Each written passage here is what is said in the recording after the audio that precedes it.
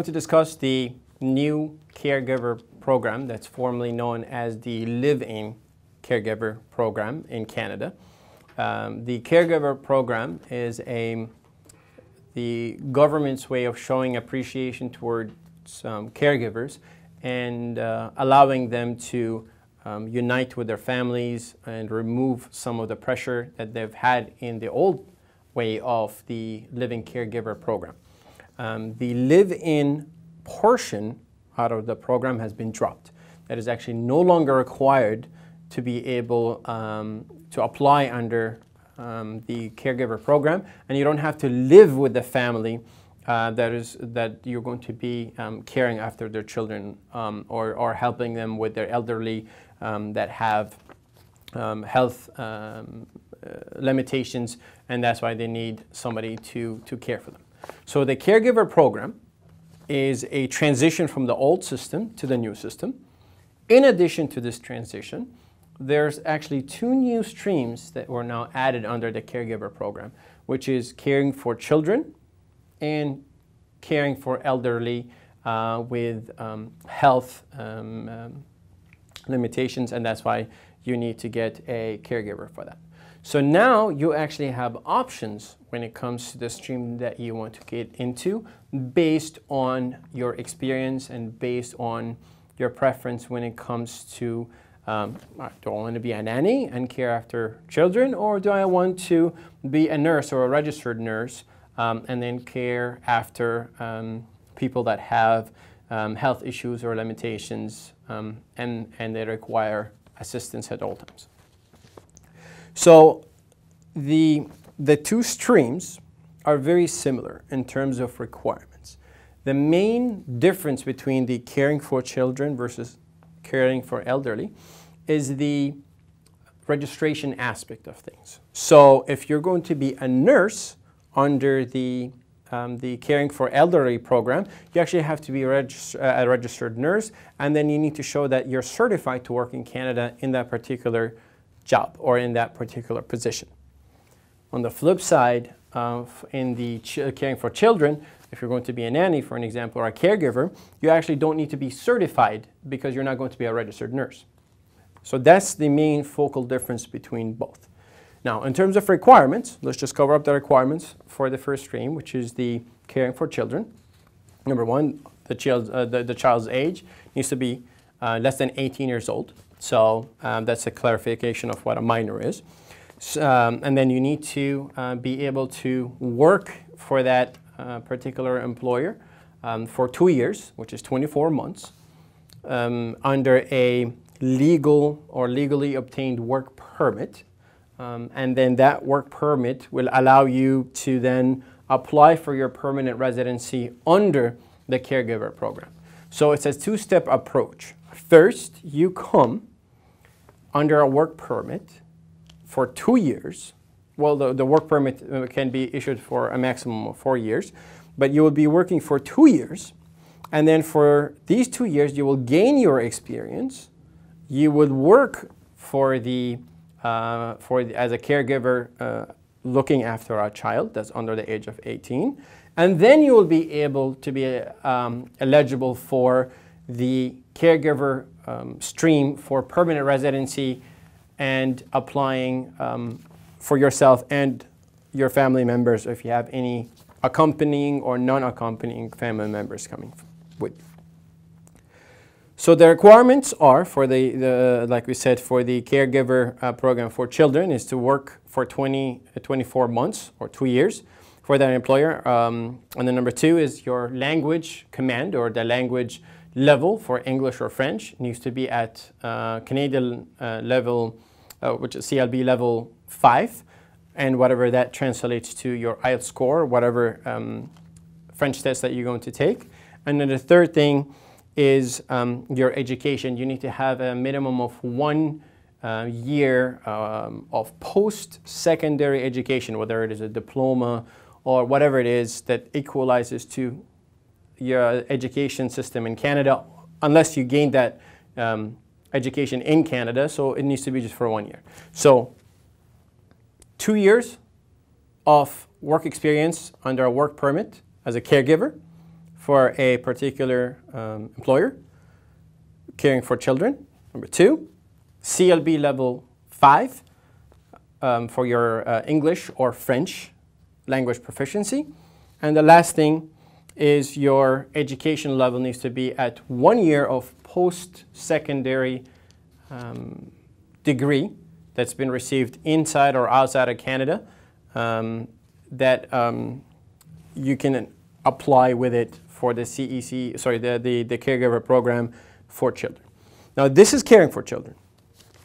Similarly, for the caring for people that, that require medical assistance, again, you need to work for 2 years, 24 months, under a work permit that's valid. You need to have language proficiency of CLB 5 if you're going to be working as a non-registered nurse. If you're going to be a registered nurse, then it just jumps up to CLB 7. And then the last thing is the post-secondary education of 1 year that you need to receive. And then, of course, the licensing aspect of the registered nurse to be able to work on that. So both cases, you need to have 1 year of education that's post-secondary level. Both cases, you need to have 24 months or 2 years of work experience here, caring for children, here working for people with health conditions. In both cases, you need to have language proficiency. For the caring for children is CLB 5, and similarly for non-registered nurses is CLB 5 for the health stream, and then CLB 7 if you're going to be a registered nurse. Now, you add on top of this list, or at the bottom of this list, you add the registrations or the licensing aspect of it if you're going to be a registered nurse to add to the health stream, and that's not going to be required for the caring for children or the nanny stream. The way that you calculate your work experience is going to be on a full-time level, so you need to have a minimum of 30 hours per week. That calculates into times 4, times 12, times 2, so you need to have a total amount of hours you need to gain in 2 years to be able to consider 2 full-time years of work experience under this stream. You take that in addition to the other requirements, and you'll be able to apply for your PR application for whether it is caring for children or caring for elderly or health condition related employers. Now, what's a work permit and what's a permanent residency? The work permit is an authorization for the government to be able to temporarily work in Canada. So it's a pre-step for your permanent residency. You first come to Canada, you work under work permit for 1, 2, 3, up to 4 years. The maximum is 4. And then within this period of time, once you gain 2 years of full-time work experience, then you can go ahead and apply for your permanent residency. Now, once you become a permanent resident, you go under the residency obligations and the permanent residency obligations of becoming a permanent resident of Canada. But before you do that, you need to comply to the work permit regulations as a temporary foreign worker in Canada working for a particular employer. For you to be able to get a work permit under the caregiver program, your employer needs to apply for something called a LIMIA, or the labor market impact assessment. That is a step that the employer will take. They work with the ESDC or the Employment and Social Development Canada agency for them to get the positive LIMIA. They give the employee the positive LIMIA along with the contract and all the other requirements that the employer is supposed to give the employee. The employee then, or the caregiver that's sitting abroad, takes these documents and applies for the work permit. They will take the work permit along with their visa. If they require a visa or not, depends on their passport. Then they come to Canada, do their 2 years of work experience required with the employer. under one of the two streams that we discussed. And then after they gain that work experience, they go ahead and apply for their permanent residency under the caregiver stream to be able to qualify for a longer term plan, which is to become a permanent resident in Canada. Throughout this whole entire process, if the caregiver has family, common law partner, a child, or whatever it is, they actually can bring them along with them. This was not an option in the past. Now it is. So part of the government's approach to unify families in Canada, you can actually bring your family with you once you get your work permit.